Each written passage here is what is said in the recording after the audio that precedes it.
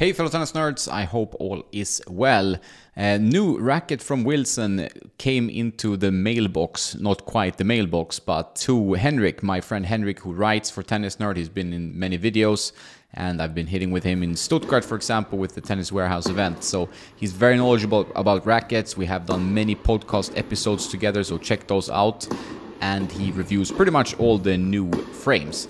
And this time he got a new frame from Wilson with the name Shift. It's similar in the design to the Clash, that it's kind of like a white silvery design made to not make you see the lines, like this kind of what they do in the car industry, where they have they have like these optical tricks to not make you be able to see, you know, what this racket is, the mold is, and so on. It came strung with Alu power, so we don't have unstrung specs yet. The specs are approximately 305 grams unstrung. The head size is 99 square inches and the beam is around 22-23 millimeters, which is more like a head speed in territory. 1620 string pattern, so that's quite different. The profile looks more like a blade inspired, but it plays with more power according to Henrik. Less power than the Ultra, but a bit more power maybe than like a Blade 100.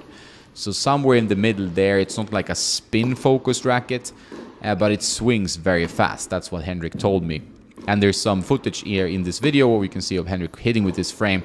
We will update you more as the playtest goes along. Sadly, I have not received a playtest racket. I don't know why. Maybe because I'm in Malta, or they're angry with me because I gave some bad reviews in the past. But this seems interesting. I would love to try it. I might meet Henrik in Marbella in early December, where I have a chance to hit with this frame. He's going to bring it. And obviously we're going to review it on the channel and let you know what we think. He obviously needs more time. He's played a few hours with it. The swing weight is quite low, 308. So it is very fast, but not super stable frame. It doesn't have that inherent power there. He tried customizing it, but it didn't react great to some weight, so he's gonna find like a more balanced approach. He tried to put it up to his normal specs, which is like a 325 swing weight, but this racket seemed to play better with a slightly lower swing weight, maybe 315. So interesting thing from Wilson Labs. I mean, they did the Clash. The Clash was a huge success. The whole marketing campaign was genius and everything worked out really well. We will see if the Shift is similar. It doesn't seem to be as extreme in terms of a racket as the Clash was, with very low stiffness rating and arm-friendly focus. I'm not sure exactly where the Shift is in their product line, but I would say it's more similar towards the Speed just by talking to Henrik about this racket. So powerful but controlled, modern frame, tries to find that balance, that middle sweet spot where it's not too extreme in power but still relatively forgiving with the slightly larger head size. So more to come about the Wilson Shift. If you've tried this, there are 300 prototypes in the world. Henrik got number 99. So if you've tried this frame and you have comments, let me know or reach out. I'm curious to hear what people think about this new racket from Wilson, and it's always interesting and exciting when they do these types of launches and releases. So some very first impressions about this new racket, Wilson Shift. I would assume it's out early next year in its finished cosmetic, if they do something similar to the Clash launch. So for now it's just a prototype period. People will get their impressions.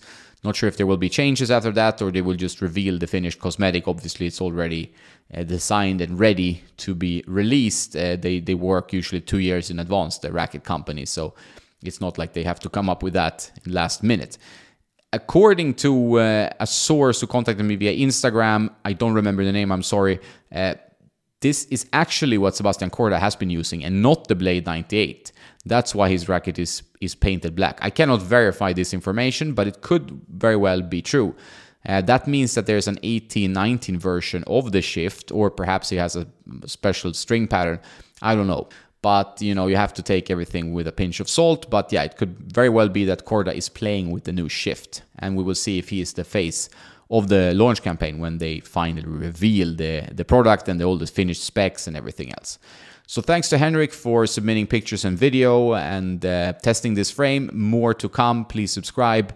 If you're looking for the perfect racket for your game, check out my consultation service. You can just click help on tennisnerd.net. So I have a consultation, and I have my course, The Road to the Right Racket, where you get all the information you need to pick the right racket for your game. So I really recommend that. I'm describing my racket journey in depth on my Patreon, patreon.com/tennisnerd.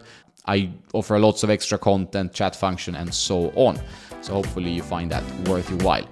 That's it. Have a nice day, and don't forget to play some tennis.